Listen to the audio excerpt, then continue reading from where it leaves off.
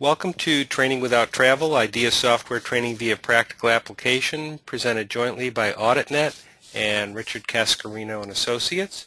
This webinar is part of the Training Without Travel series covering IDEA software. This webinar today will cover the Conducting Basic Data Analysis with IDEA. I'm Jim Kaplan, founder and owner of AuditNet, and I will be moderating the webinar. Joining us is Richard Cascarino, principal of Cascarino and Associates, who will provide you with an overview of how to get started with the data analysis software from Caseware. This course covers the major functions which are in everyday use by the auditor in any use of IDEA and which forms the basis of advanced audit techniques. Let me have Richard introduce himself and give you a brief overview of his background, and then I'll cover some of the housekeeping items for today's webinar. Richard? Thanks, Jim. My name is Richard Cascarino, as Jim said, and I'm the principal of Richard Cascarino and Associates, based out of Colorado. Although I'm based in Colorado, at the moment I'm in South Africa, so this webinar is actually coming to you from South Africa. My background, I've got some 30 years experience in IT auditing, training and consultancy. I'm a past president of the Institute of Internal Auditors in South Africa, a member of ISACA, a member of the ACFE, and I'm the author of the Auditor's Guide to IT Auditing, which I believe hit Amazon today. So that's me up to date. Well, very good. Let me go ahead and just cover some of the housekeeping items for today's webinar. We are recording this webinar, and it will be made available to all participants within 48 hours after the conclusion via an email notification. We kindly request that everyone fill out the brief online evaluation questions that you will see at the conclusion of the webinar. Your feedback is very valuable, so please take a minute or two to complete the survey. In addition, because this webinar qualifies for CPE credits, we will be putting up polling questions in compliance with NASBR rules.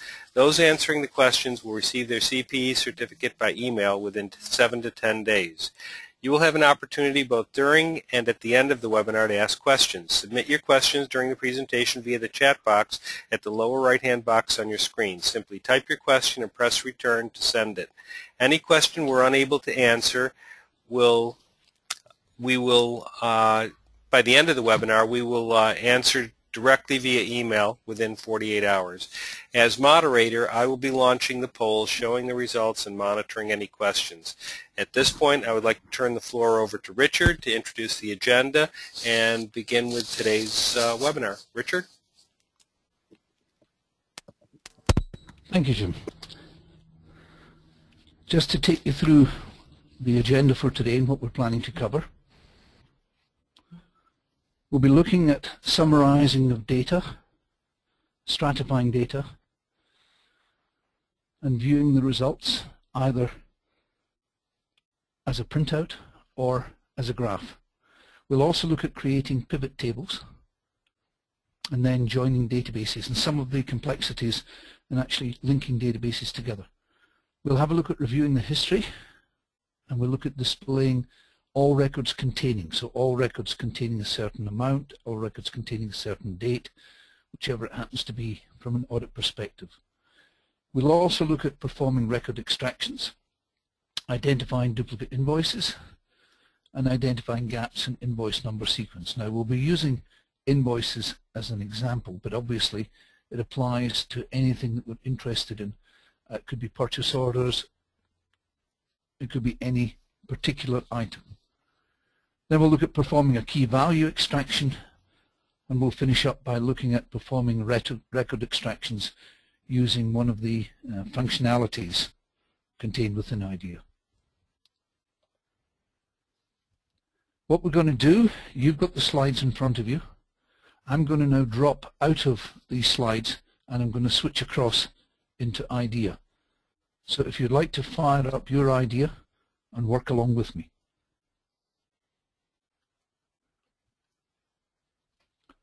And as you can see, I have brought up IDEA. Okay, if in any doubt, just go and start the programs and start up IDEA. We'll then need to set the working folder. In this case, I've already set it. But the working folder is the folder which will then contain all of the data files, any equations, views, import definitions, etc., together with anything that we want to add, like comments, etc., regarding what we find. And we'll take a look at putting some comments in as we go. It's important to have that folder set up appropriately, because as we go, we can retain that as part of our working papers. So within that, we've got all of the definitions of what the data looked like when we got it, and as you'll see when we look at the history, how we obtained that information and what we did to it and which version of what we're looking at and whether we filtered anything out. Now, it may not be that critical to maintain that right now, but if you have to come back to this in 6 months' time, that can be very critical.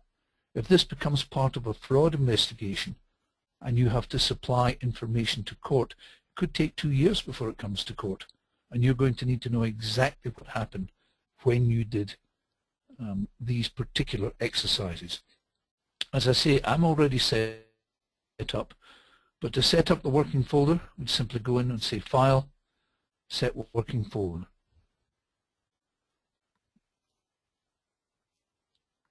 And in this case, I'm using the one called Samples. In your case, it would be whatever your username is, My Documents, IDEA, Samples.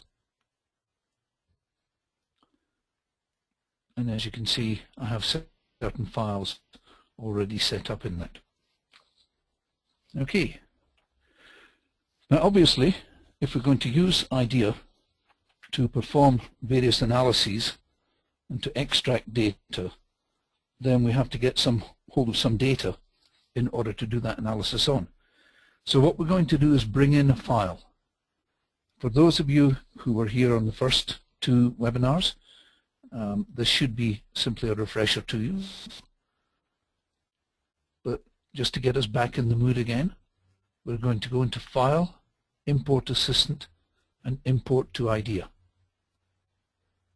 Okay.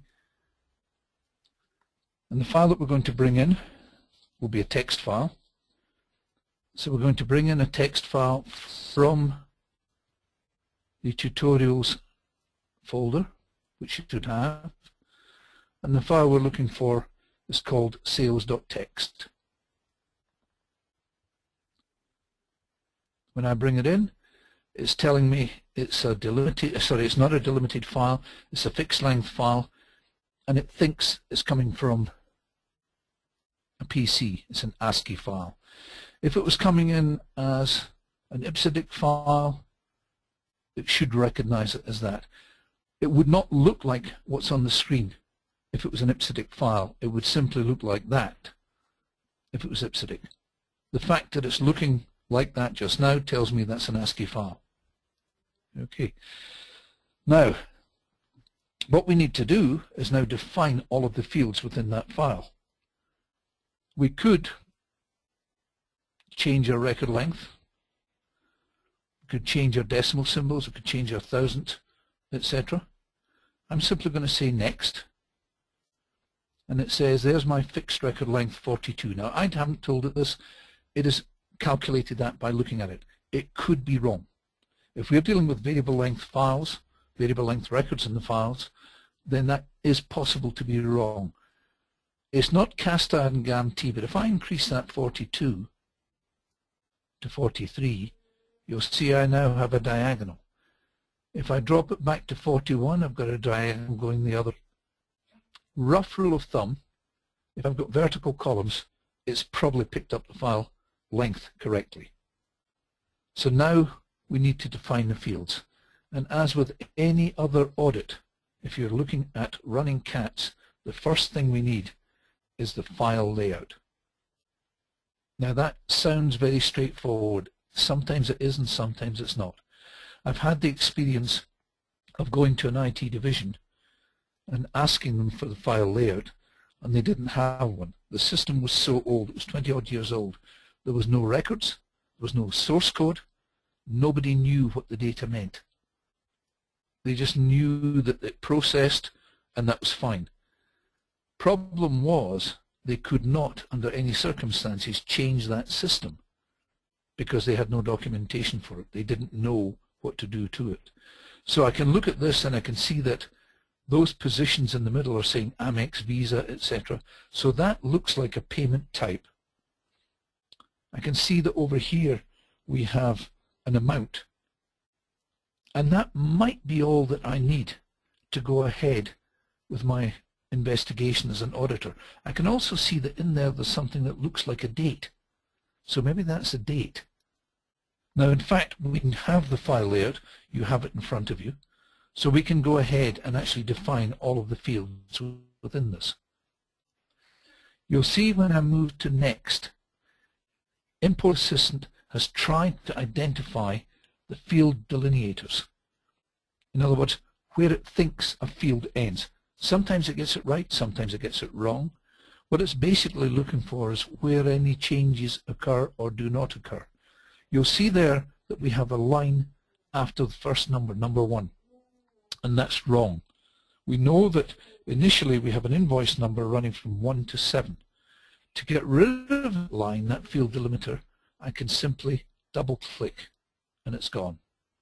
Single click will bring it back, double click takes it away. And I can see that now I've got from 1 to 7, and you'll see I've got column 7 there. So I know that I've got the correct field. The next one is my date, and I can see I've got an extra line there. So again, I'll double click and remove that. And I've now got 2006-07-21, which is correct. Then comes my payment type, which is correct. Then comes a 3-digit salesman. Now I don't have a line for the 3-digit salesman, but if I click in there, I now have a line. There's my 3-digit salesman. Next one is 6 digits for my customer number.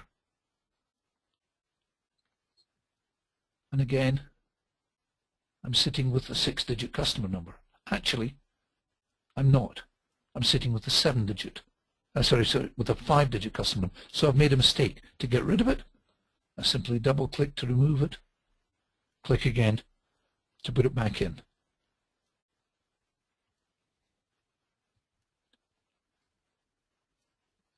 Everyone with me so far? Now, anyone who's actually alert will note that in actual fact the 21254 was in fact my 5-digit number. So it was in fact correct. Once again, there's no big deal. I can take it out. I can put it back in the right place. So I can carry on doing that until I've got the layout the way it tells me. Critical element to bear in mind, if they have given you a file layout, I have given you a file layout here, the file layout may not be correct. It may not be up to date. They may have, for example, moved from a 2-digit product code to a 3-digit product code, but the file layout is still showing it's a 2-digit. So when you get the data, always check to make sure the bit in here looks as though it makes sense compared to the record layout that you have been given. We're happy, so we can say next. Okay. Now I need to tell it what each of these fields are. I know that the first one is my invoice number, so I can simply say INV number. It is numeric. There are no decimal places, so I can move on to the next one. And my next one is my transaction date. So I can call it transaction date. Okay, but it's not a character field. This is a date field. So I need to change that from character to date.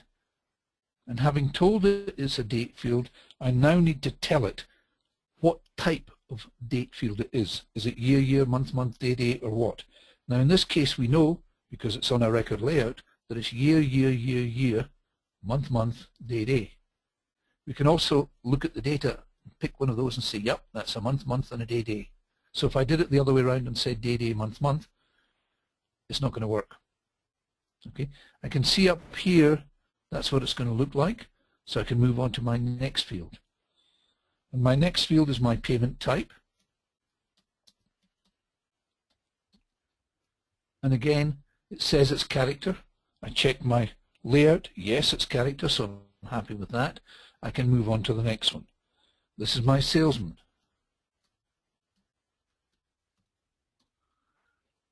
Numeric, 0 decimal places. We're happy with that. The next one should be my customer number, also numeric.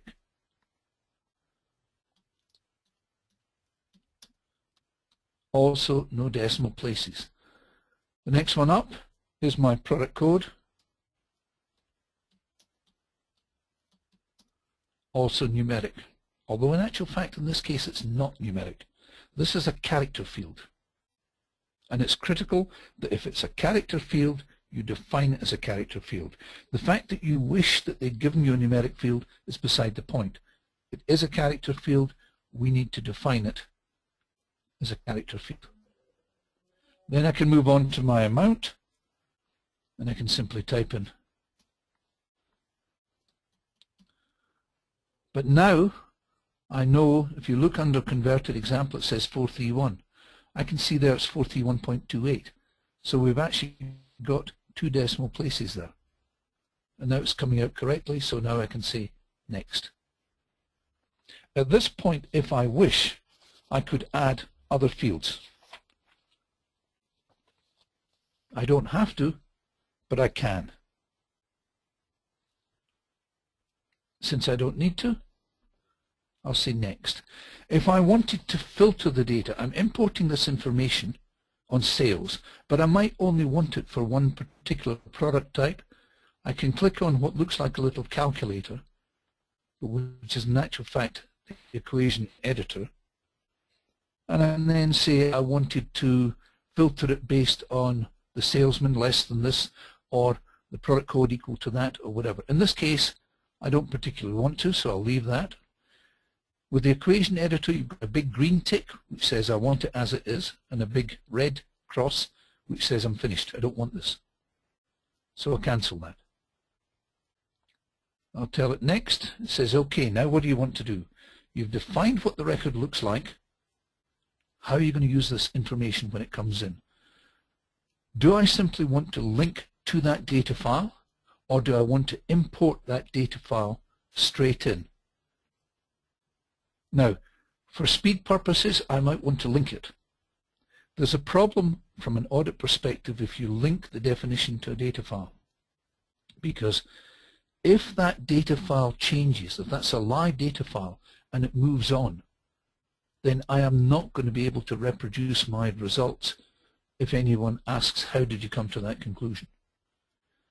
So generally, and particularly if it's a forensic investigation, I'm going to import the data and bring it down onto my machine so that I can interrogate it from there.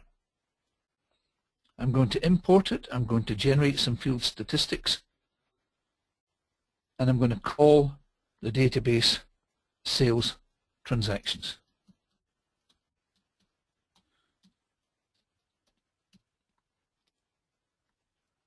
And when everyone's done that,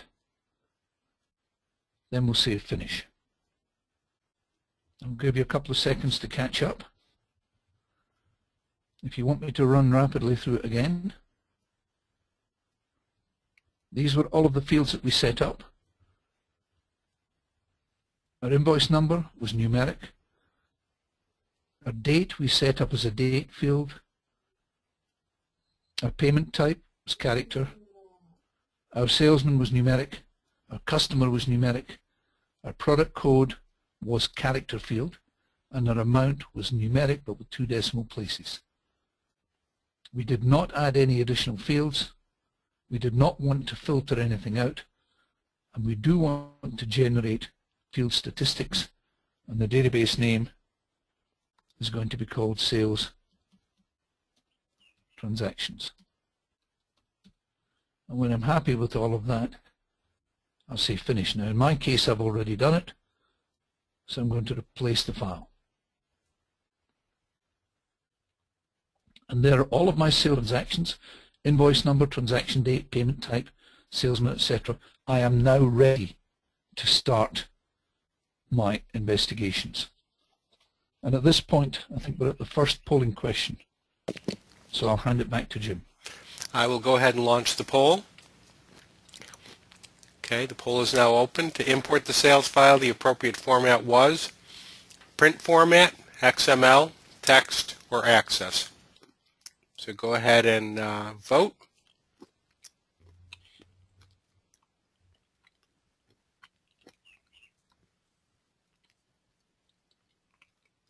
We will go ahead and close the At this poll. point, we find out if anyone's been listening. Exactly. And we will share the results. Text. Yeah. We could have brought it in from a print report, from XML, from anything else. The reason we brought it in from text, that's what they gave us. And wishing that they'd given us something different doesn't make it any easier, I'm afraid. Very good. We'll go ahead and we will hide the results. And Richard, you can carry on. Okay. Okay, so we now have our data. Question is, what are we going to do with this data? Well, typically the first thing we want to do is just take our sales transaction file and do some summarization on it. So we'll go into our analysis up at the top on our menus, and we're going to do some summarization. The first one that's on there. And it says, okay, what do you want to summarize and how do you want to summarize it? Well, we want to summarize, we don't want to summarize by invoice number, we want to summarize by customer number. So we'll click on the arrow at the side and we'll pick the customer number. And that's all. We don't want anything within customer number, so we can leave the next one. As far as the fields that we want to total, there's no point in totaling the invoice numbers of the salesman, so we'll just total the amount. Okay. What it's going to do for us is it's going to create a separate database file with a single record for each one of those customers, showing the total amount per customer. We could, if we want, include the percent, but in actual fact we're quite happy with what we've got. So I'm going to change the name down at the bottom to summarized. Instead of summarization, I'm going to make it summarized transactions. Obviously you can make it named anything you want. I'm using summarized transactions simply because that keeps me in line when I want to clear everything out before the next training course we run. Okay. If I say okay now, we can see there's my customer numbers, there's the number of records, and there's the amount summarized. If I want to look at the detail on that, there's no point looking at that one because there is only one. But I could come down to record number 11 where there are 7 of them. And if I want to see which 7, simply clicking on that will show me the 7. So I can see the invoice numbers for those 7 for that customer, transaction date, how it was paid, who the salesman was, customer number, product code, etc. I could, if I want, print it, but in this case I'm finished with it, so I'll just say done. Again, if I wanted to look at that one down here, if I simply click on it, there are all of the ones for that particular customer, customer number 11600, and you can see that this one is buying a mixture of product codes, product code 3, product code 5, etc. If I look at the one on its own, I'm only going to get the one record because that's all there was. Okay. We're looking at the summarized transaction file at the moment. So what I'm going to do now is I'm going to ask the system to create some field statistics for me. And if you were on the earlier ones, you'll remember that all I have to do is go over to the Properties window and simply click on Field Statistics. It says they're not available for all fields. Do I wish to create statistics for all fields which don't have them at the moment? Yes, I do. And you can see it's created a total net value for customer number. Well, that doesn't make sense, so we'll get rid of that one. Total of number of records, that doesn't really make sense either, so we'll get rid of that one. Because what I'm really interested in is the amount summary. Okay. And I can see there some critical information. I can see the net value. I can see the absolute value is the same as the net value. Right away that tells me there are no negatives. The absolute value is the total of negative plus positive as if they were all positives. It's the complete number between the lowest and the highest. I've got 303 records. That ties with what I have down here on number of records. I've got 1 0 item. That could be interesting. If I click on that 1, there's my 0 item. That's the customer number. They've got 1 record, and so far they seem to have bought 0. There's my positive values, my negative values. If I had any negatives, I could click on there and immediately see which ones were negatives. 302 positives, 303 valid, so I've got positives plus 0, plus 1 0. The average value, the maximum value. Ooh, there's someone with a big invoice, 3 million. That's interesting. That's because he's got 35 orders that he's placed already. So that might make sense. I'm quite happy with that. And I can have a look at all of these, and I can have a look at the sample, standard deviation of sampling, etc. Not much value at the moment, but when we come into the webinar that looks at statistical sampling, that would be critical. Okay, so when we're happy on that, I'm going to move out of field statistics and go back to data. Simply clicking on data takes me straight back to it. I'll pick a record. I'll pick that one again, number 7. But this time I'm going to right-click. And when I right-click, I can say, show me the field stats. And it says these are all the fields that we've got. Numeric fields, date fields, etc. What do you want to show? Well, I'm only interested in numeric. So I want to show the net value. I'll show the absolute values. I'll show the minimum value. And I'll show the maximum value. Just those 4. And if I say OK now, it comes up at the top. And again, I can pick up, same as I would in anything in Windows, I can pick that up and slide it out. And I can see there's my my absolute value, number of records, etc. Maximum, minimum, net values, the lot. Okay. When I'm finished with it, I can remove it again simply by right-clicking any record and say that I want to clear off all of those field statistics. So I'll go into Show Field Statistics, and this time I'm going to say Clear All. That's them gone. Okay. Everyone happy with that, hopefully. Again, on our analysis, I can go into analysis and I can choose, instead of summarization, I can choose stratification. And this time I can stratify the information, and the field I want to stratify on of these ones is going to be the number of records.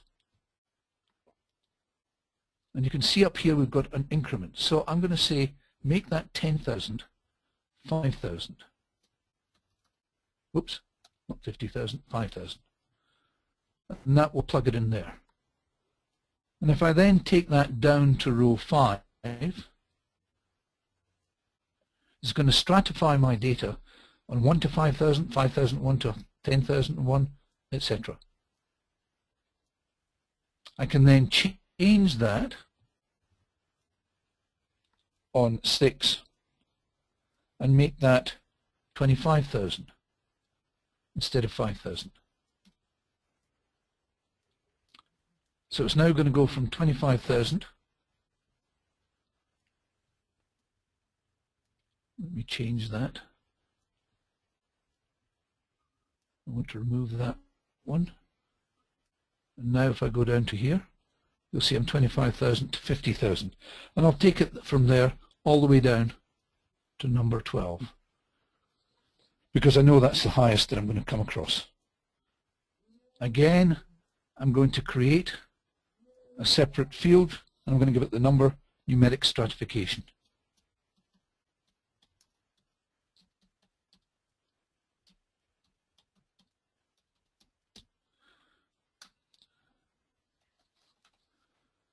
And say OK.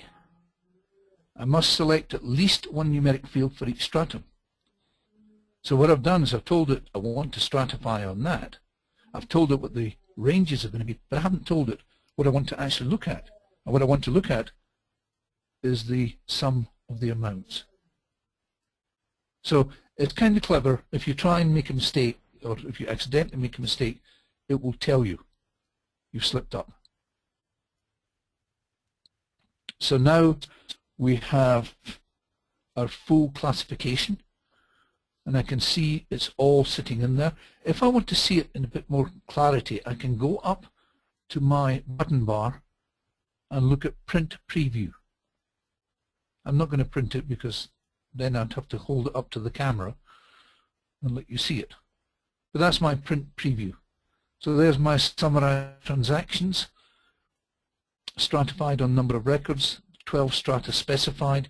These are the limits on them, and it shows me where the bulk of them are sitting. They're fairly low items, low value items, and there's nothing above that. Okay.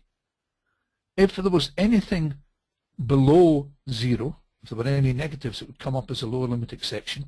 If there was anything over 200,000, it would come up as an upper limit exception. But in actual fact, it's telling me that everything I've got is sitting 1 to 5,000. I don't have any customer who's placed more than 5,000 transactions. So I'll close that down. Which brings us rather nicely to polling question number 2. Very good, Richard. We'll go ahead and we will launch the second polling question. To display the field statistics beside the data, you should 1. Click on Field Statistics, 2. Right-click on a record and choose Show Field Statistics, 3. Right-click on a record, then click on Field Statistics, and 4. Left-click on a record, then click on Field Statistics. That's a real tongue twister. Okay. Done deliberately. Done deliberately. Okay, we'll leave the polling open for another 10 seconds or so. And we will go ahead and close the poll, share the results, click on Field Statistics. Nope. Okay. If you remember, if I go back into data, what I did was I went in and I clicked on Show Field Statistics. Remember, if I wanted to click on Field Statistics, it would show it here. I didn't want to do that.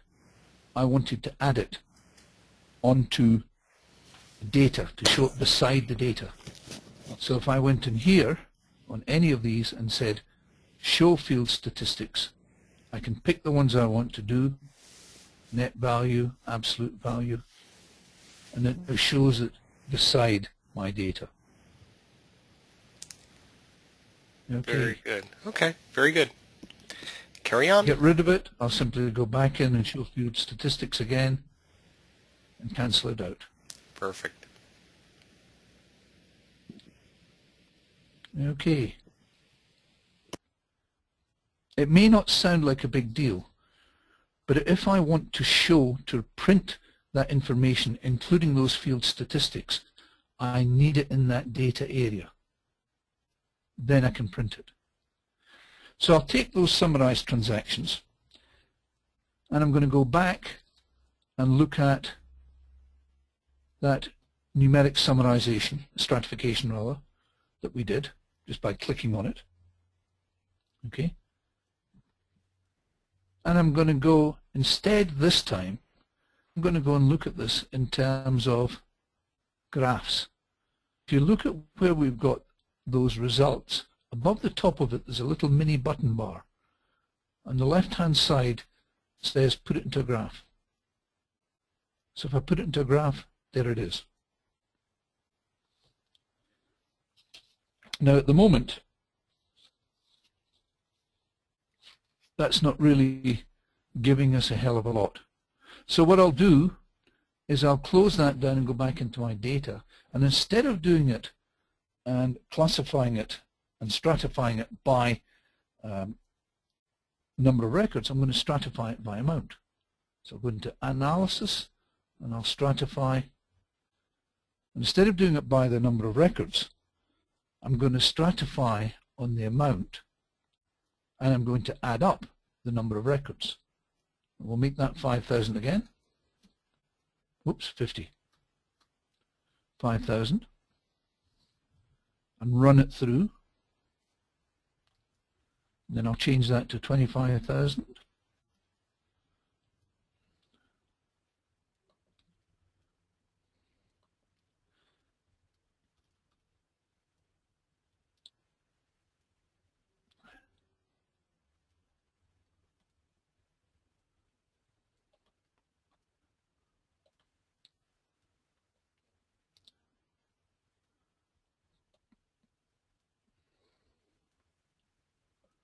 And you can see there I'm sitting with 5,000 when I should have actually had that as 25,000.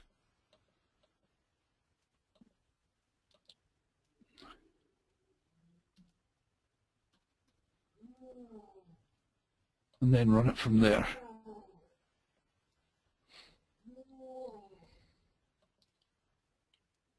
And what is this telling us? It's telling us that it's so easy to make a mistake, but it's so easy to correct it.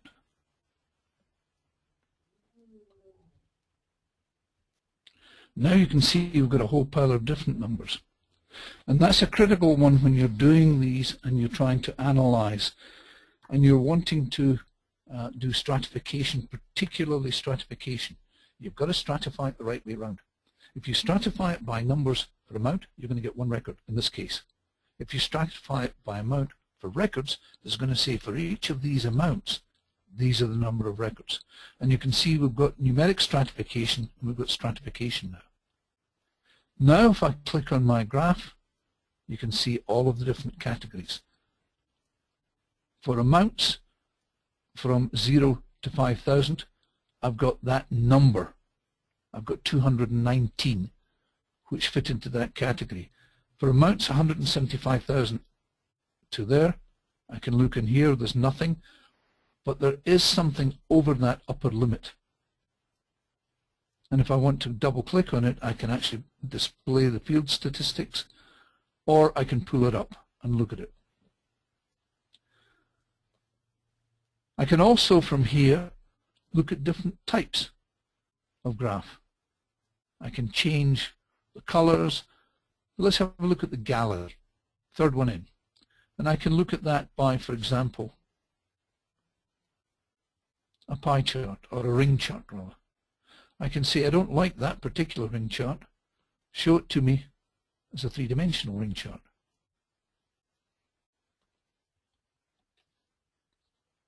And if I want, I can rotate it.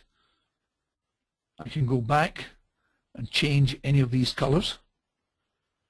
I can go back into my gallery and say I don't want it as a ring chart, I want it shown with that kind of chart.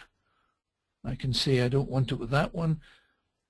How do you choose a chart? If you're going to use graphics, how do you decide which way you're going to show it? The critical element is what is going to get your message across to the auditee in the clearest form.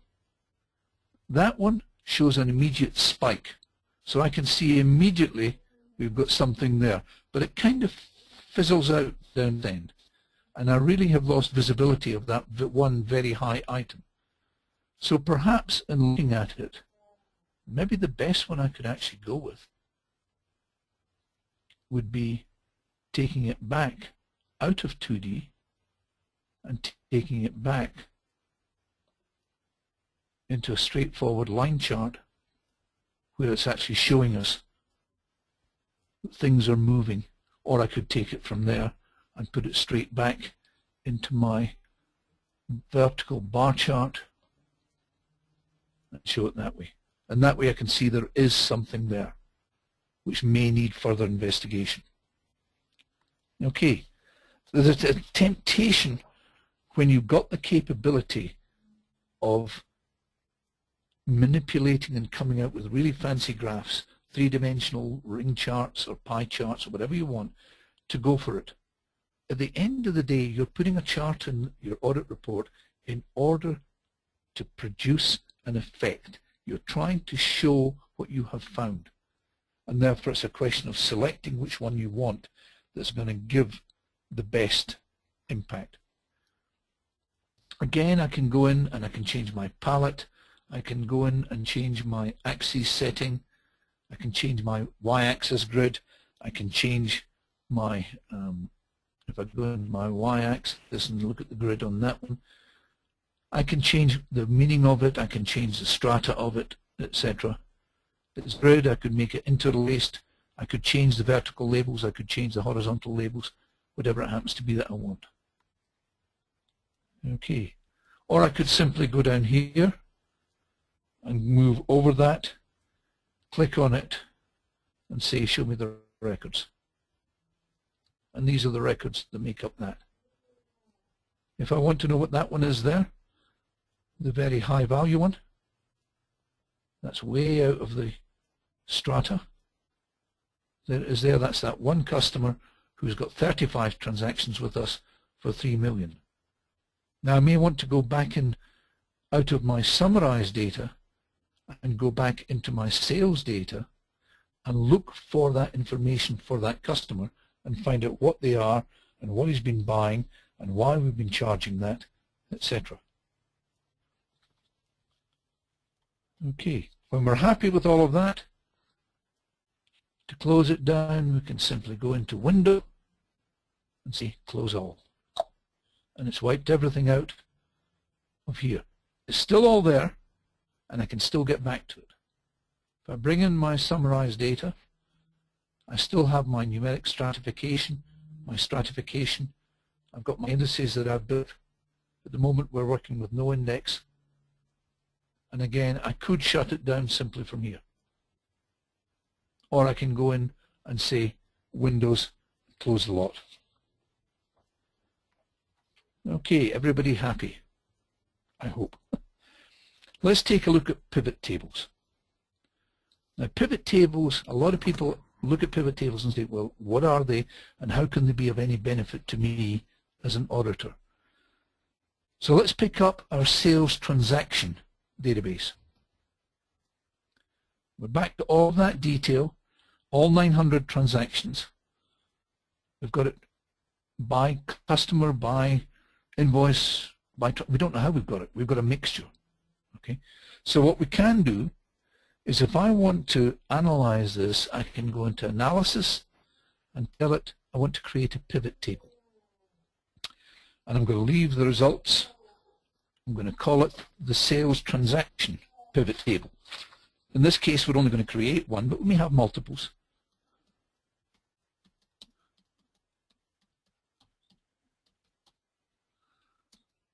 Pivot table. And now we can see what we've got. We've got up here a list of fields, and up here we've got columns, rows, and data items. So what I'm going to do is I'm going to say I want to take my payment type, which is here. I'm going to drag it over and put it into the drop columns field here. And that's it there.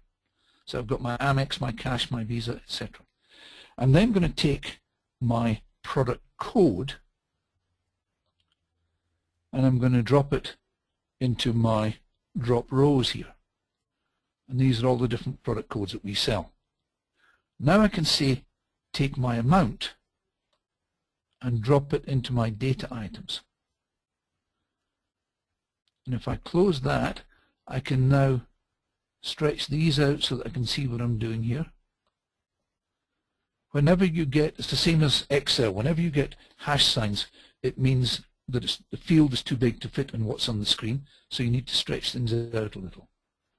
And you can see here the Amex product code 1, this is what was bought, that was what was bought with cash, that was what was bought with Visa, etc. Now I could have done it the other way around. I could have put Amex, Visa and cash on this side and product code along there. You can set it up any way you want. But basically what you've done in 3 clicks is you've taken a vast amount of data and created yourself an Excel spreadsheet out of it. Okay. And therefore you can make more sense out of it.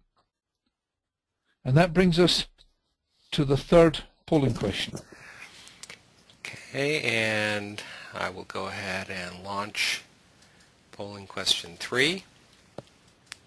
To produce a pivot table, you need column rows, row fields, and data items, column items, row fields, and data fields, column fields, row fields, and data fields, or column items, row items, and data items. You really need to read these carefully, don't you, Richard? You do. I would not actually expect you to have memorized it instantly, but once you've been through it a few times, then what you realize, I'll better wait till it's finished. Okay, and what is the answer? Along the top, you're going to have your column fields. Down the side, you're going to have your row fields. And in the middle, you're going to have your data items. So it's number 1. Okay. And spot on. That's what our audience said, 100%. Wonderful. Perfect. Okay, I will go ahead and hide those. And then you can carry on. Okie doke. What I'm going to do is I'm going to close down again my pivot table. So I'm going to go into Windows and close all. It's gone. Okay. Again, if I click on that sales transactions, oops. If I bring in sales transactions again, you can see we've got all of this, and we now have our sales transaction pivot table. So it's there when we need it, but it's not there when we don't need it. So I'll close that down again. And what we're going to do now is take a look at joining databases, and there's a couple of different ways you can join databases. I'll show you what happens when you get it right, and I'll show you what happens when you get it wrong. So what I'm going to do is I'm going to bring in, through my import assistant, but this time what I'm going to import to IDEA is a Microsoft Access file, which is sitting again in that tutorial set, and it's the customer database. And I'll say next is dataset 1 or database 1. So within that there could have been multiples that I wanted to bring in, but in actual fact I only want to bring 1 in, so I'm happy with that. And you'll see that unlike the other one where I had to define all of these fields, whack, it's brought it all in. Okay. Are we happy? Now within this you can see we've got the customer number, the first name, the last name, the country, status, and the credit limit. On our sales transactions, if I bring that in, we had the customer number as well. So we should be able to link that customer number to that customer number in order to take all of those transactions and get hold of the customer's name, country, credit limit, etc. Does that sound reasonable? I hope. But there's a problem, because if you remember when we defined this, if I go in on my data and take a look at field manipulation, down here you'll see that my customer number is numeric. If on the other hand I look at my customer database and I look at my customer number, you'll find that my customer number is character, and I cannot tie the two, character to numeric. So if I went in on File at this stage and said I want to join databases, it's going to ask me what fields do I want to join. I'll take a lot. Okay. What key am I going to join it on? And right now, I don't have anything that I can join it on because I don't have a common key.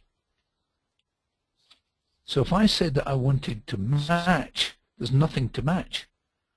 So I'm going to have to cancel out of that. And I'm going to have to go into my sales transaction. And now I'm going to have to redefine that in order to get an alphabetic customer number so that I can match the two on it. So if I go into my data and on my field manipulation, there's my customer number and it's numeric. I'm going to change that to character. And it warns me, making changes to the database through field manipulation can cause anything based on that field, totals, results, indexes, all appear to be incorrect or invalid. You can make it valid again by going back to what there was before you changed it. Do we want to change it? Yes, we do.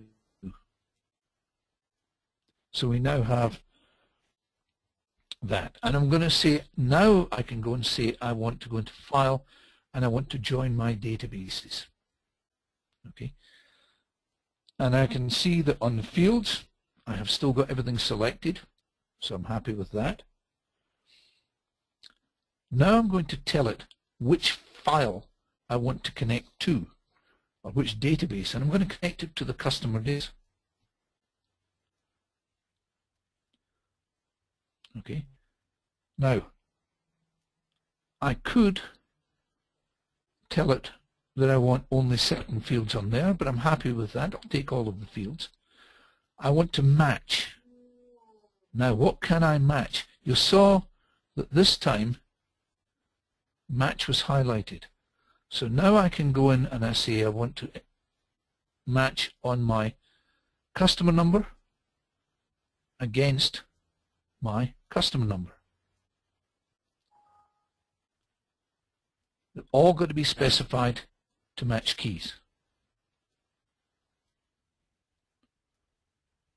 So right away I've got a problem, because although I have those fields, I need to go in and say I want my customer number and my other customer number, and now it's letting me do it. I hadn't told it whether it was ascending or descending or how I wanted it sorted, because remember what I said? We don't know which order this file's in. I could sort them or I could index them, but in fact I'll let the machine do it for me. I'm going to take matches only, records with no secondary match, records with no primary match. I'm going to take all records in both files, okay, because I want to look at those separately later on. And if I say OK now,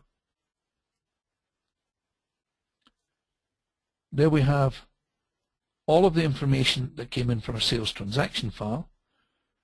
And now you'll see I've got customer number here and I've got customer number 1 over here. And it's done the match between those two. Okay.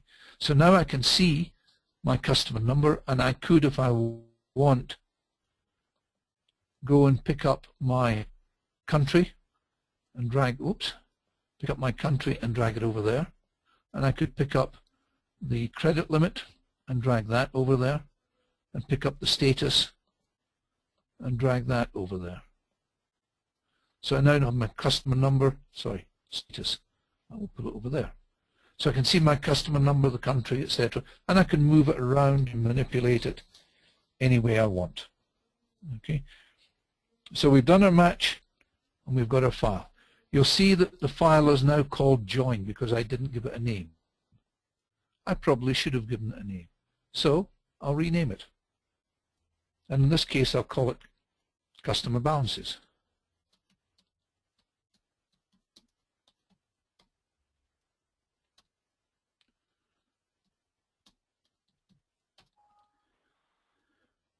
File is unused, is in use or locked, so I can't change it while it's open.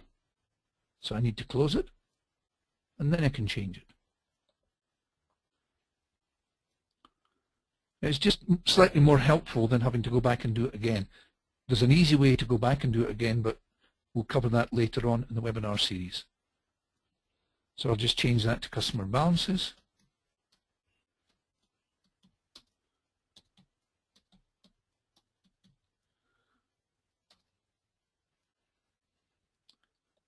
And now I can bring it up as customer balances. And you'll see there we have 900 sales transaction files, but we've got 943 customer balance files.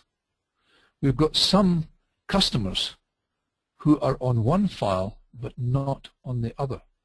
Let me bring those two customer codes, the customer number and customer number 1. Whoops. Side by side. And I can see immediately that there are some items where we have got customers, but we don't have customer number 1. Now, customer number 1 was coming from my customer database 1. Okay. So in other words, we've sold to people who aren't on our customer database. So we've got a slight problem here. I can go, if I want, and look at my history. And within that, I can see this is what we did. We took our sales transactions, if I explore it. We did our file import, that's how we imported it. We brought in 900 records, that was where it came from, that's what we called it. And that's the actual script code that IDEA used to create that. Now, again, we'll look at this later on down the line, but we can take that script code, copy it, put it into a batch file, and then we could run this every month if we wanted. We looked at the database and we indexed it by customer number ascending. Remember, it said it didn't work when it wasn't in the right order. There was no key that matched. I had to make it ascending first. We created a pivot table on this, on our customer balance file. We did a remove and replace files. We joined files, and this is how we joined the file. And we can see in there we had 5 unmatched primary records, and we had 43 unmatched secondary records. Now what that's telling us is we've got 5 sales transactions with no associated customer, authorized customer, and we've got 43 customers who have not got any sales transactions, which is fair enough. They haven't bought anything this month. So we can look at any of these sections, we can look particularly at them. And again, you can see we've got 346 records that were matched, but we've only got 341 that came out as matched. We've got 5 unmatched ones.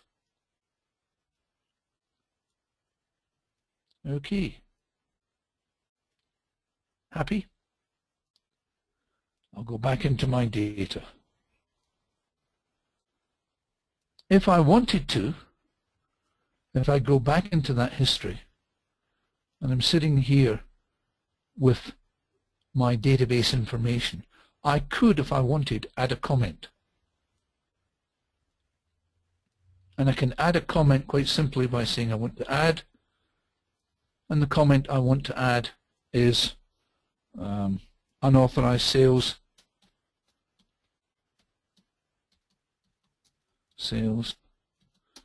to 5 customers,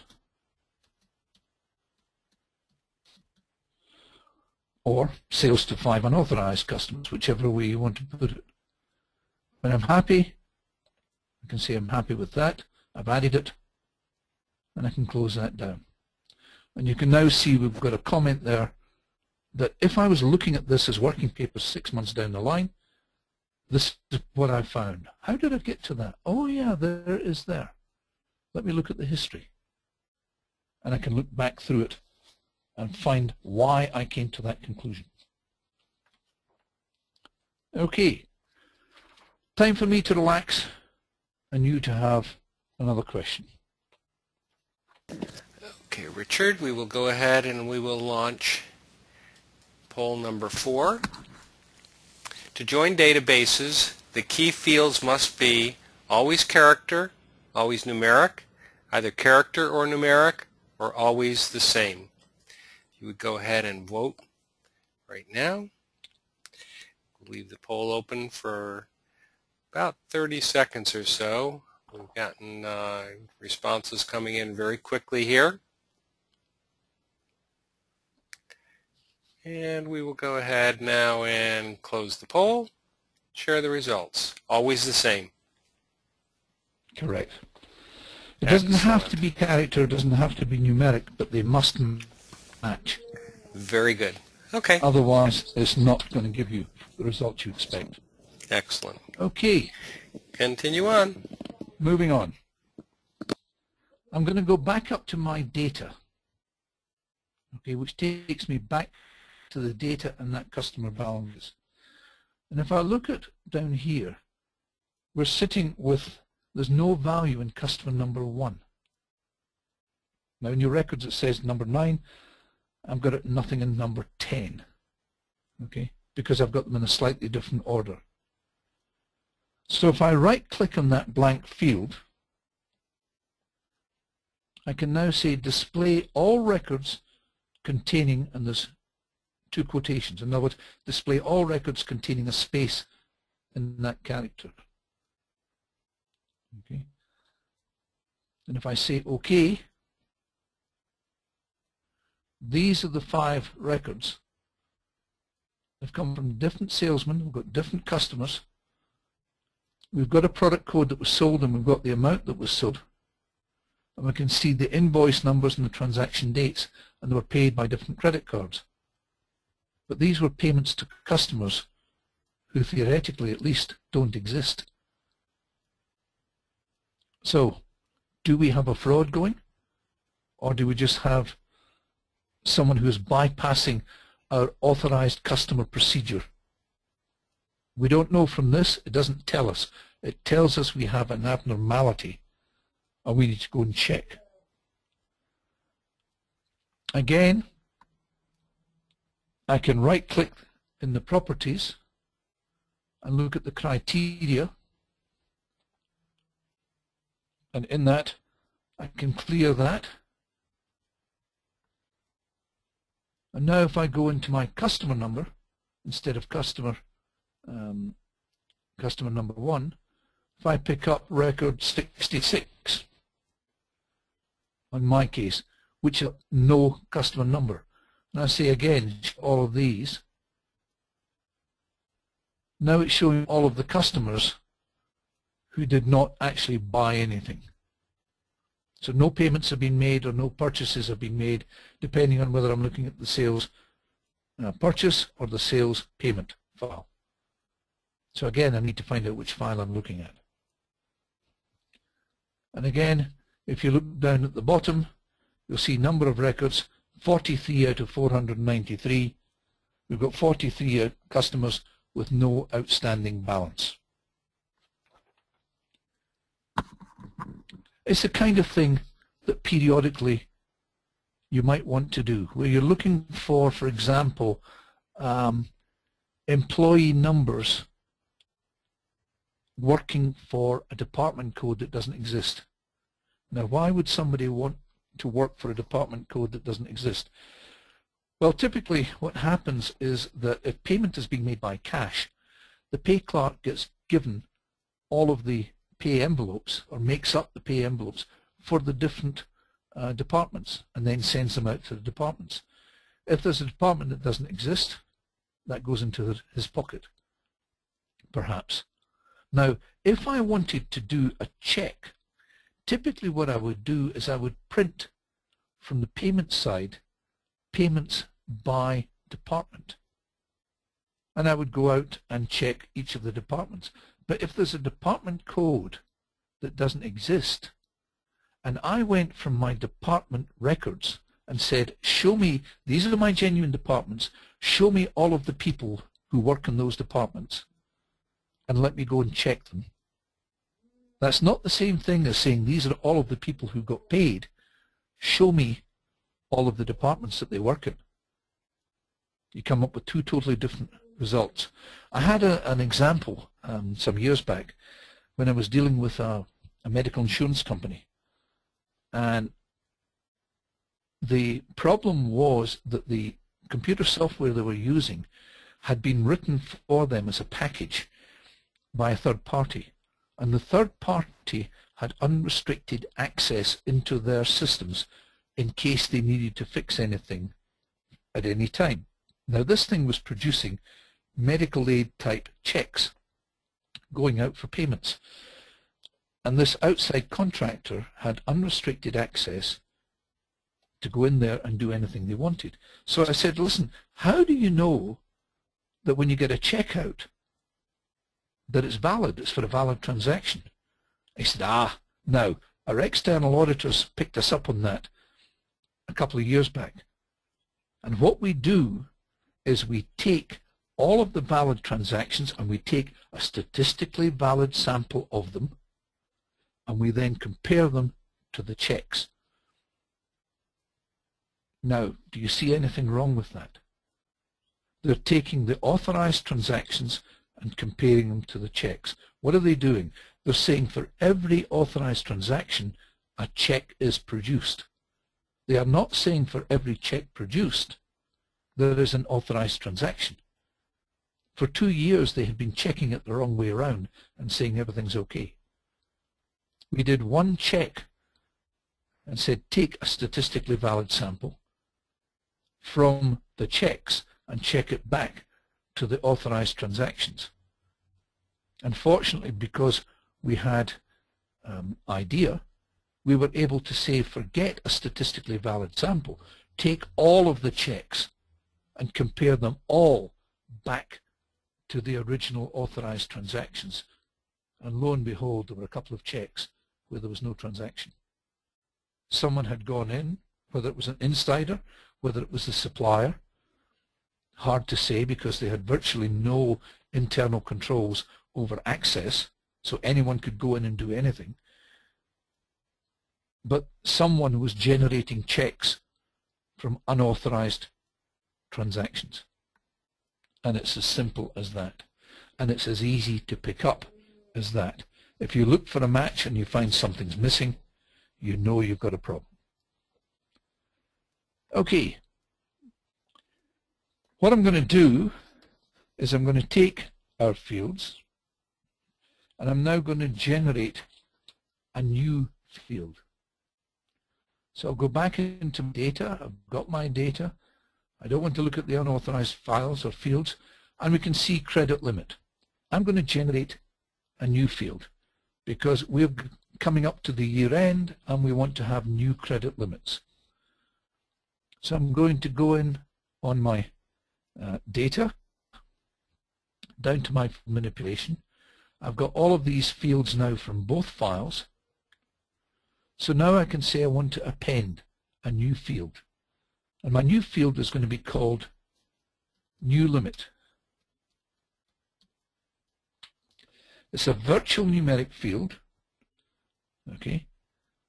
Because it's a virtual field, there is no length. It automatically calculates it. But it will have decimal places, and it will have 2 decimal places. Now, what is that virtual field? If I click on parameter, that takes me back into my equation editor. And my new limit is going to be my old credit limit times 1.1. I'm going to give all of my customers a 10% increase in their credit limit. So when I'm happy with that, I'll give it the big green tick. And I'm going to call it, I'm going to give it a description, which is updated credit limit.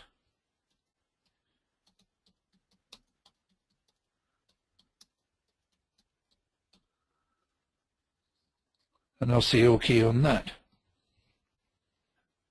Tells me again that making changes to the database through field manipulation can cause anything based on that field. Now remember what's happening here. it's not changing the live data. And you can see immediately the new credit limit. Well, you can't actually, because the new credit limit is stuck over initially on the right-hand side. And because it's in blue, you can tell that this is a virtual field, okay, as opposed to the black. This field does not exist, it's a virtual field. I'm going to move it so I can see the two of them side by side. Credit limit, new credit limit. And now what I can do is I can go through there and say, how about if the amount is greater than the new limit? Well, I could go through the whole thing. I could put that beside the amounts and then go through it and look for anything where that amount isn't equal to that. On the other hand, I don't have to. What I'm looking at the moment, remember, is I'm looking at this with a filter on it with that criteria. So what I'll do is I'll take that criteria off, clear it. I'm now looking at the whole file again. So now I've got 943 records to go through to check. That's quite a lot of records. What I can do instead is I can go into my data and say, again, I want to extract. But this time I'm going to go and do a data extraction based on the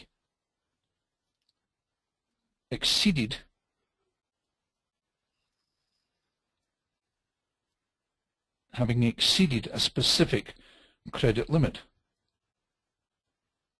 Okay, so I'm going to say go in and do a direct extraction. I'm going to call it exceed credit limit.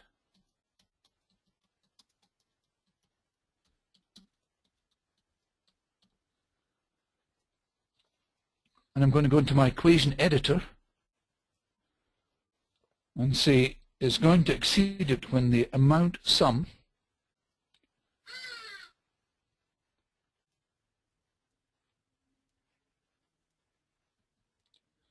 is greater than my new limit. Now what's that going to tell me? It's going to tell me I'm in the wrong file because I don't have amount sum. I hope everyone picked that one up.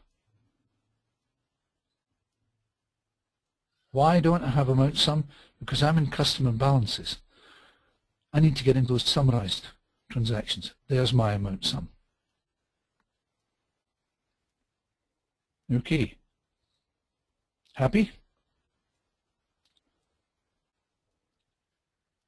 So I need to go and find out if my amount sum is greater than my new credit limit. But right away we've got a problem because I don't have my new credit limit.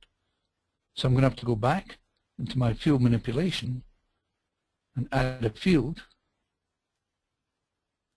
And this time it's going to be a virtual numeric, and it's going to be my credit limit, new limit, with 2 decimal places.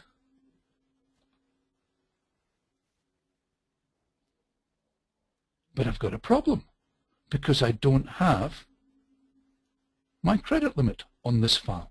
My credit limit is on the other file.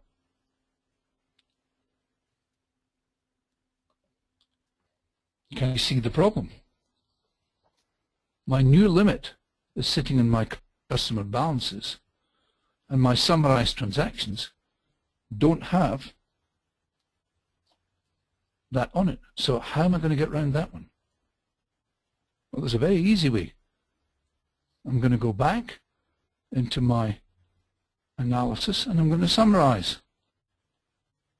And I'm going to summarize this time based on my customer number, and I'm looking at sales, so I want customer number, and I want to total up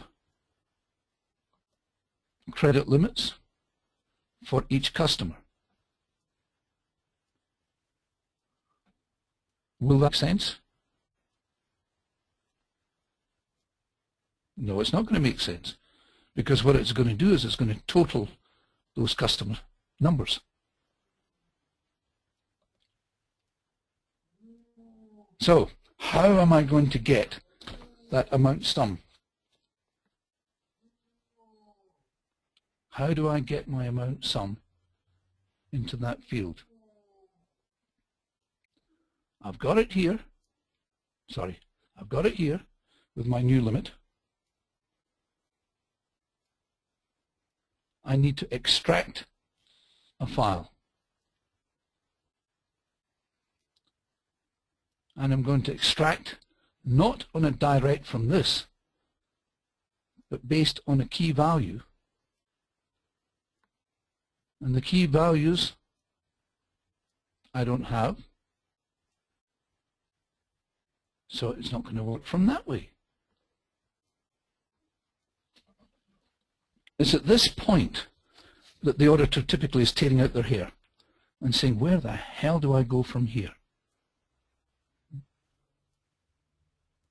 Well, it's fairly straightforward, because we still need to get that information. We're in the correct file, we've got the new limit, we've got the amounts, but we need that amount sum. So we need to tie that summarized information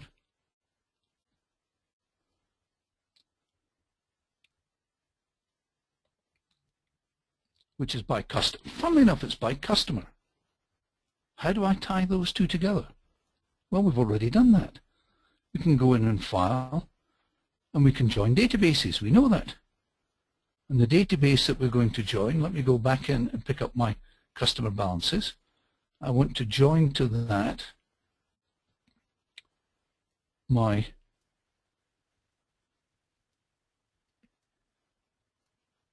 secondary database, which in this case is going to come from my sum of transactions. This time I only want where there are matches. So if I say OK, I've got to have a key. So what am I going to select? Oops. I've got the fields on here, and I've got the fields on here. Remember the problem that we had before, where we had our customer number was character, and on the secondary one, our fields, our customer number. What is our customer number on this particular one? If I tell it to match, I'm going to match the customer number on this one with the customer number is numeric again. Do we have a numeric on there? No, we don't. So, once again, what I have to do is go back into my summarized one and take my data, manipulate my data, and change my customer number to character.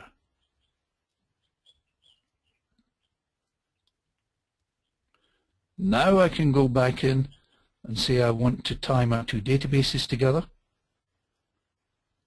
I'll take all of the fields from there.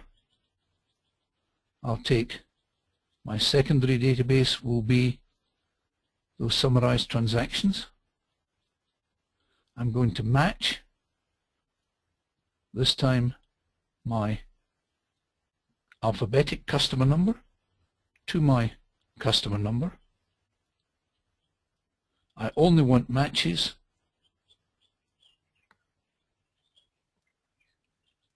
So now I have them all together. And again, if I look over here, I can see my amount sum. And we now have customer number 2. So we've got customer number 1, customer number 2 from the 3 different files. So now I'm in a position where I can say I want to go into my data, extract, and do a direct extract. And I'm going to extract it where my, down at the bottom here, amount sum is greater than my credit limit, but not the credit limit. We want to check it against the new credit limit.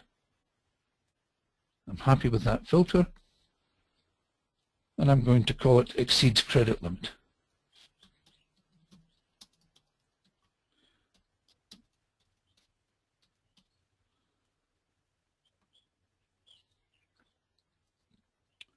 And here we have the ones where we've got our new limit. Now 5 of them have got 0, because these are the ones where we did not in fact have an authorized customer. 1 of them is genuine. And our new credit limit is 33,000.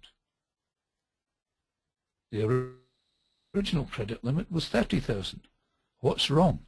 Well, I can go in and I can have a look at my field manipulation again. And let me go and look at my new credit limit.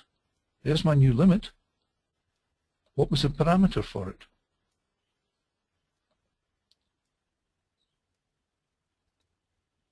Because somewhere in here, I'm going to have to go in and change it.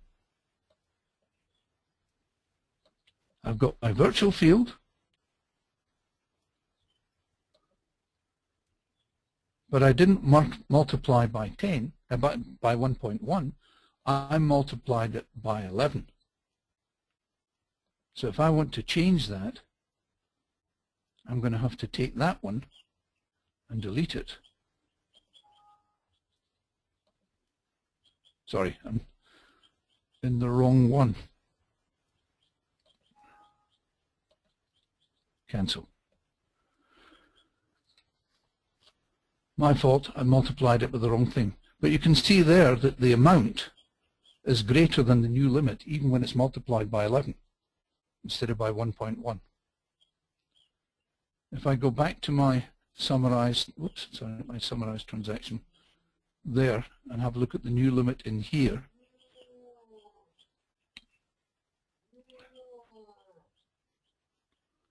and down here we have a new limit, and you can see there this multiplied by, beg your pardon, is multiplied by 1.1. Why has it come out at 11? Interesting.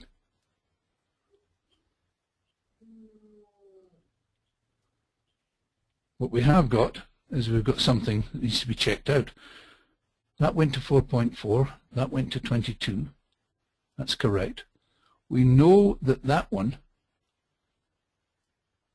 was originally sitting at a credit limit of 30, I beg your pardon, 30,000, 33,000.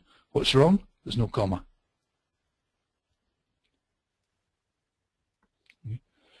So what does that tell us? It tells us never believe what the first printout tells you, particularly if it's what you expect to see. So again, we're in a situation where we have extracted information. We had a situation where we had to create an extra join to get the field that we wanted into a three-way tie with our database before we could actually do that. Okay. And you will find yourself in that situation from time to time where you're looking at one field and you're saying, hang on a second, the one I'm looking for is not there. It's somewhere in here. I want that new limit, but I don't have that number of records. So I need to get it from somewhere. Where the hell do I get it from? And you're going to have to go back and see, well, which file is it in? How do I tie these two files together so that I can pick up the data from the three different files, put them together, and then do my analysis? Everyone happy?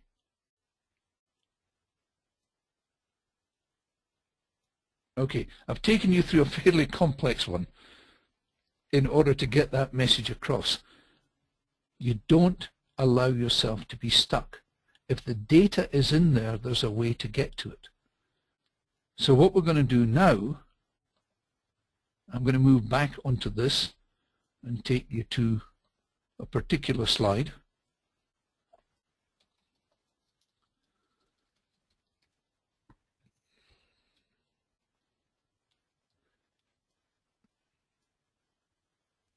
Simply because I want to show you the pretty graph that's on it, because it makes a case for me. And that's it there. The reason I've gone on to that is because if you've printed yours out in black, you won't read it. Now what? In the middle, we're sitting with IDEA. What can we do with it?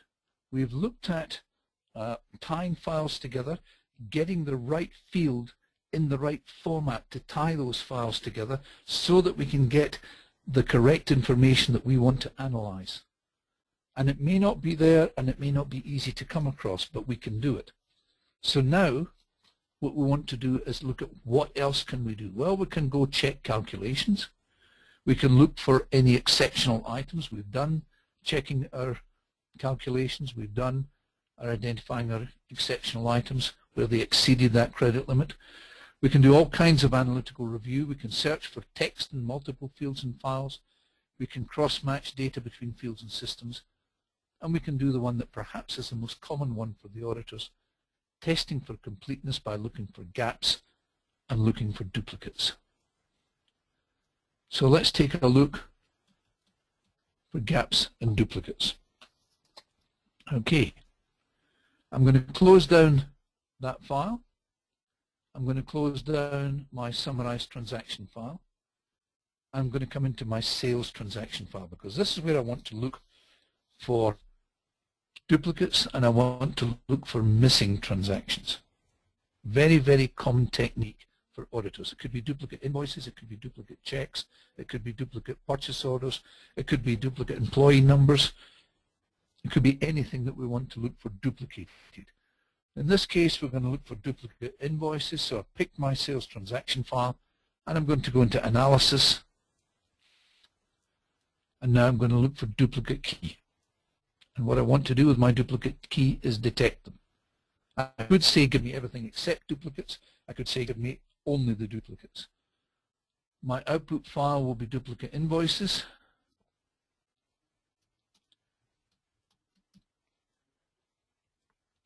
And I'm going to have to tell it duplicate based on what?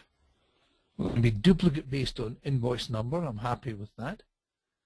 I can set the field and I can set the direction. Do I want it ascending or descending? It's going to be based on a new index, so I'll tell it OK. I want to output the duplicate records only, so I'm going to say, output the duplicate records, so I'm going to say OK, and there they are there. We've got duplicate invoice numbers on different dates for different customers, from different salesmen, with different visas, or Amex. So what we've actually got here is we've got a situation, possibly, where different salesmen are using the same invoice numbers to process transactions. Why? I don't know why. I'm going to have to go and check. Again, I've got 350.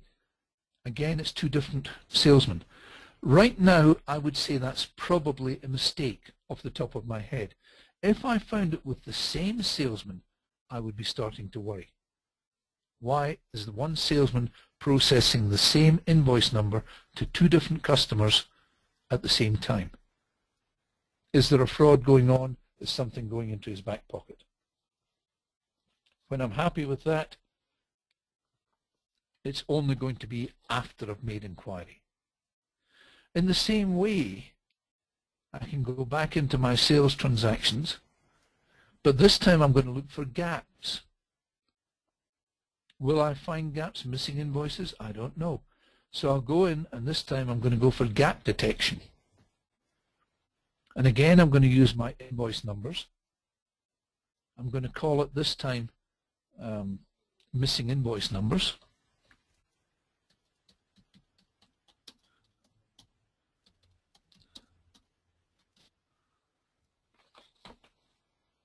And I'm going to say OK.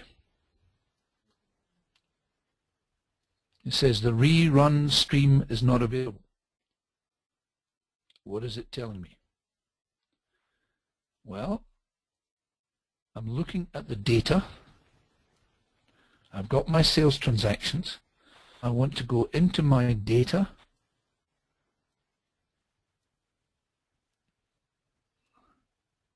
I'm looking for my duplicates.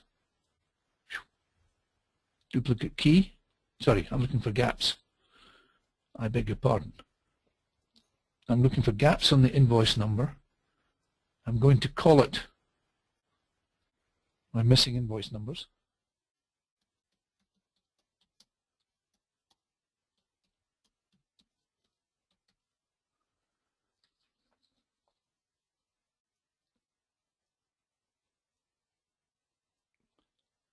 I'm going to create a result, and that's what my result is going to be called. It already exists in the database. Provide a name that doesn't already exist. That's because I've already done it. Missing numbers 2.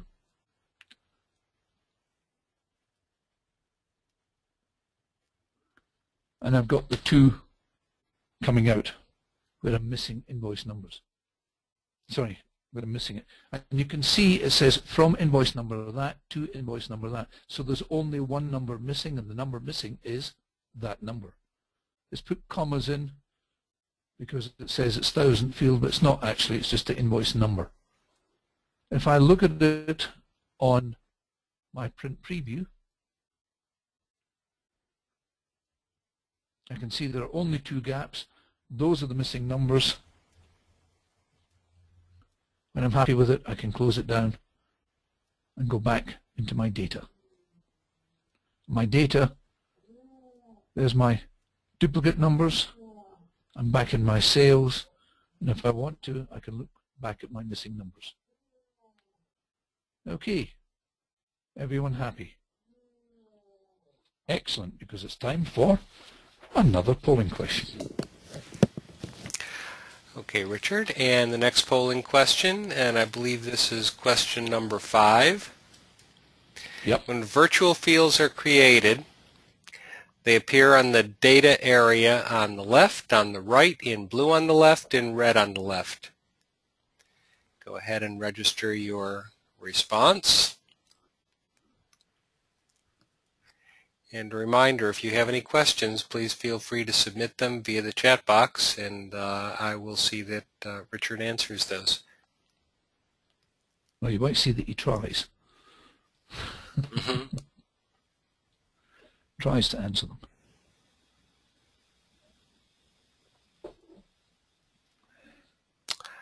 And we now have all of our votes. And what's the correct answer, Richard? Well, they're in blue, but they're not on the left, they're on the right. So the only choice you've got is number 2. So, okay, on the right. Okay, that's a trick question. It's a trick question.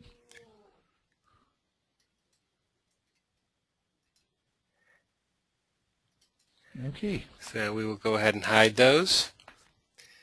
And you can carry on. As you can see, if I go back onto my join,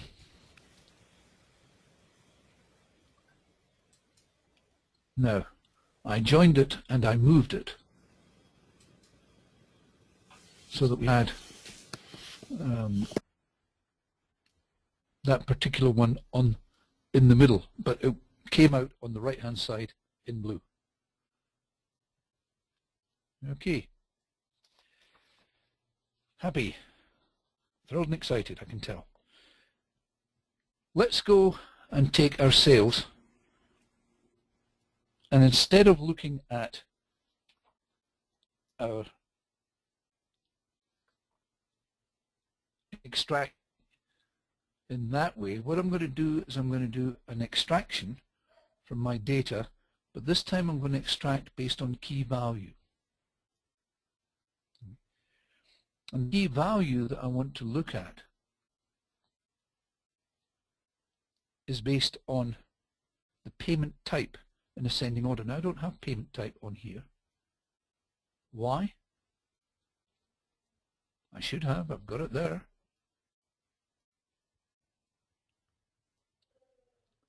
So if I go into my data and I want to extract based on my key values, it's telling me we don't have those as existing keys. If I look at my fields,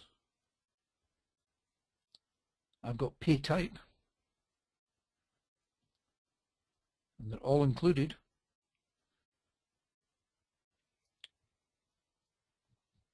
If I look at my groups, there are no groups found because I haven't picked any up from there. So I'm going to have to go in here and create a new field. And my new field is going to be based on my pay type in ascending order.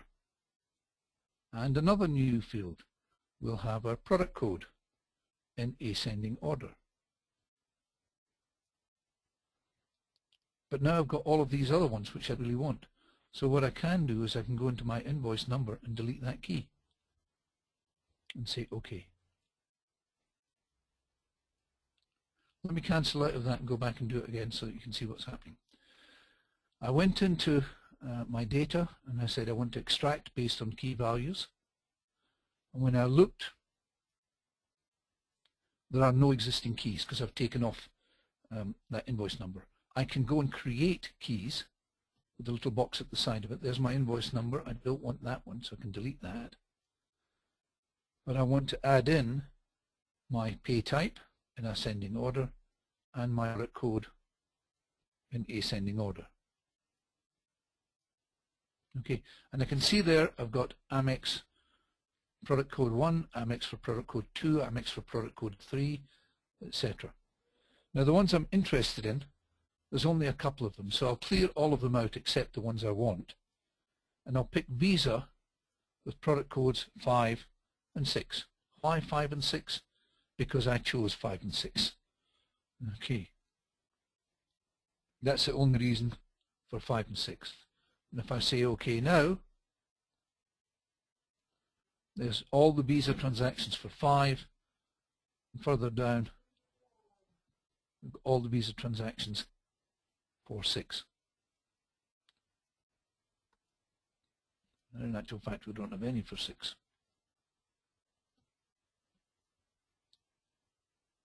Because it's only picked up 5. So I will close that one down. And let me do that extraction again. Key value extraction based on my product code and my payment type.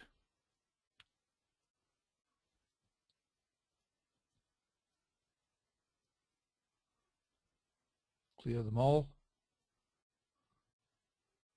5 and 6, which is what I didn't do last time. Once again, very easy to make a mistake. And in this case, guess what? There's no mistake because there are no product code 6.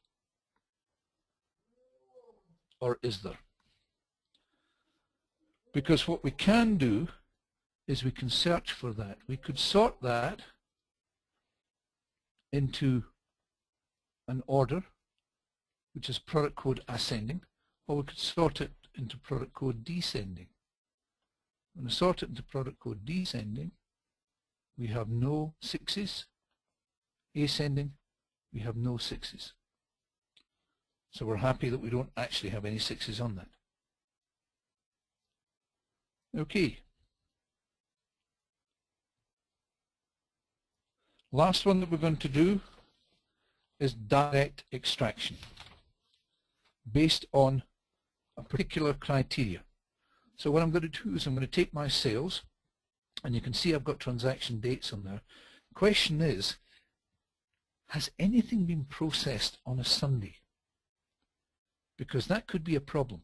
In certain jurisdictions, selling, for example, liquor on a Sunday is against the law. So if one of those items that we're selling, one of those product codes, let's say product code 5, happens to be liquor, we've got a problem. So I'm going to go into my data and I'm going to extract. And this time I'm going to go for a key value extraction. Okay? Sorry, I beg your pardon. Let me cancel out on that. I'm looking at the wrong place here. I'm going to go in extraction and I'm going, whoops, I'm going to go for a direct extraction. Now my mouse is fighting me. Okay. And what I'm going to call it is I'm going to call it Sunday extractions.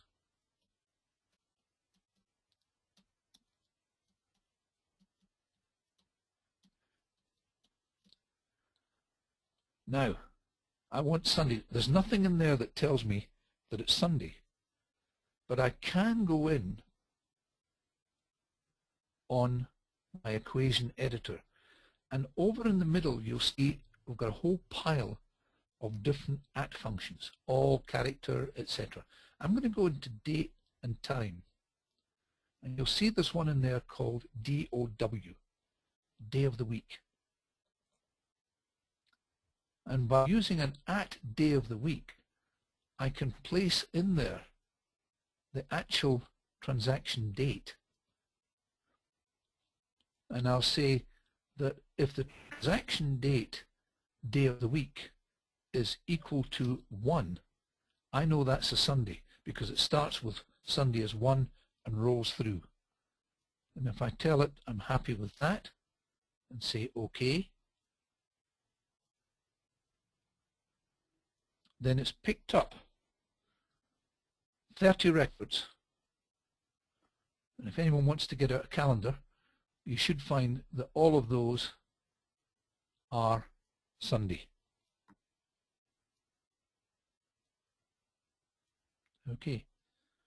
And it's as simple as that to pick out. For example, you might want to find someone who's putting in overtime for a particular date, which was a public holiday, Easter weekend. Who's been processing overtime on Easter weekend? And it's as simple as that to go in and do a key value extract, and the key value in this case would be day of the week, and I can say show me when the day of the week equals that date, or I can say show me direct extract, I keep saying key value, show me when the day of the week is equal to Friday, or show me when the date equals that particular date, or whatever I am interested in particular. Okay, your final polling question. Okay, Richard, and we will launch the polling question. When extracting a day of the week, a Tuesday would be A1, A2, A3, or A4. And it seems like the appropriate answer would be A3. The appropriate answer should be 3, unless they've changed the order of the days. And that is what our attendees said, so they're spot on. I will go ahead and I will hide those results. And that brings us to the end of this particular webinar. Okay, now what we've seen is that you can use IDEA to extract information. If it's not on the file the way you think it is, but it's on there somewhere, there's a way of getting it together. If it's there and you can get it together, but it's not telling you what you want it to tell you, there's a way of handling that as well. Now, Paul, as far as the supplemental, I'm sorry. Yeah, Paul actually said he got an overflow error when he tries that. I'm not sure, Paul. When you tried what? That's what I'm trying to determine. Maybe Paul could clarify when you got the overflow error, and we'll get Richard to answer that for you. If not, prior you can prior in prior to the @DOW topic.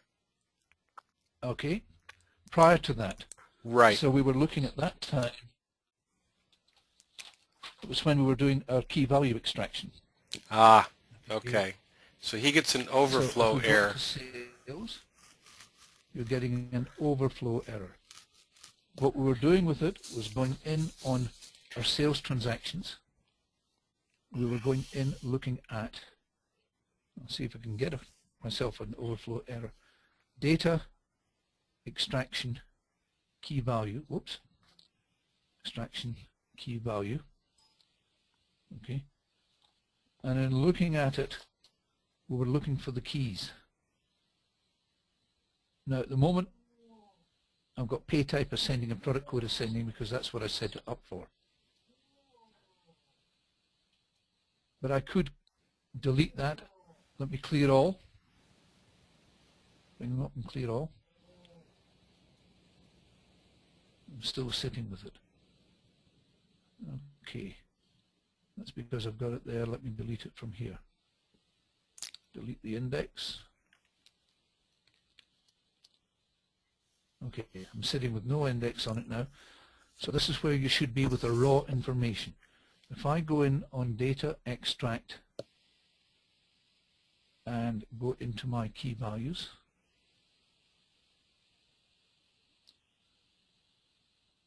I should find there are no key values. So I can now go in and say I could delete that key, or I can simply change it to my pay type in ascending order, click in for another one and give it the product code in ascending order, and I've got all of these. Now I only want the bottom two, so if I say clear, well, let me try it with include all and see if I can get something strange happening to me.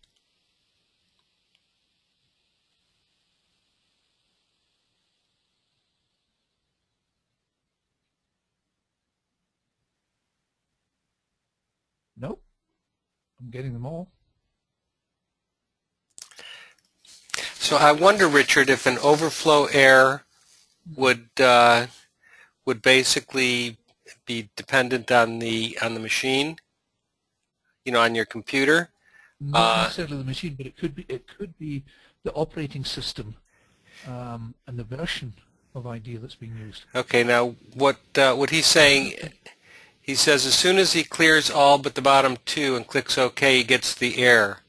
He gets an overflow error when he tries that, but he understands the principle. Okay. So I think I haven't come across an overflow error. I will play with it until I can try and get it to work. And if I can, then I'll get you to send him an email. True. Now the benefit of having the recording, and you will all get the recording for this, is that you can go back and you can go over this again. You can, as they say, you can play it again. So play it again, Sam. Play it again, Sam. So basically, you know, that's the beauty of having these recorded for everybody. So continue on, Richard. Okay, I'm just going to talk in terms of the supplemental information that's available. Okay. These are some sources of information that you might want to look at, to download, and to take you through what, obviously you're going to be getting you've got the handouts, and this is already on it.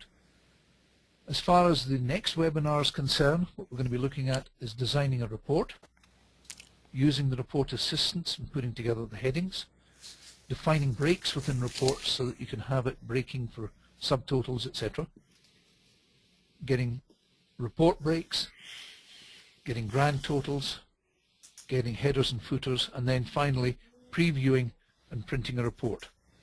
Now when I say printing a report, I will not actually print the report because, as I say, it looks a bit stupid when I switch on the camera and just hold up the report.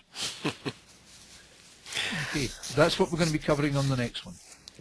So if you have any questions and you wish to answer them, ask them now, by all means. If you don't, if it occurs to you later, if it occurs to you when you're going through the video again and you think, how the hell did he do that?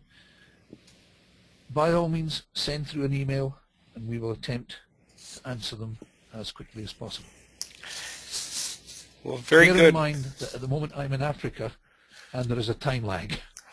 Okay, so at the moment over here it's 7 p.m.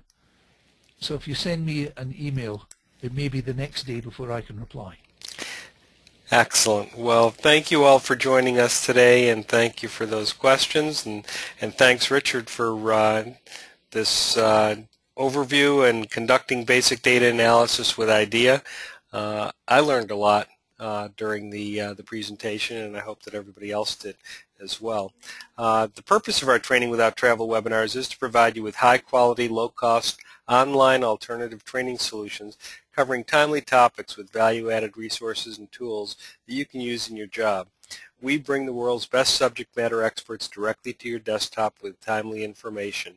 As Richard mentioned, the next webinar in this series will be reporting using IDEA. For information on the remaining webinars in this series and other Training Without Travel opportunities, please visit www.auditnet.org. Thank you, Richard, and to everybody that's in attendance, have a great day. Thank you, Jim, and best of luck with IDEA. Thank you. Take Bye-bye. care.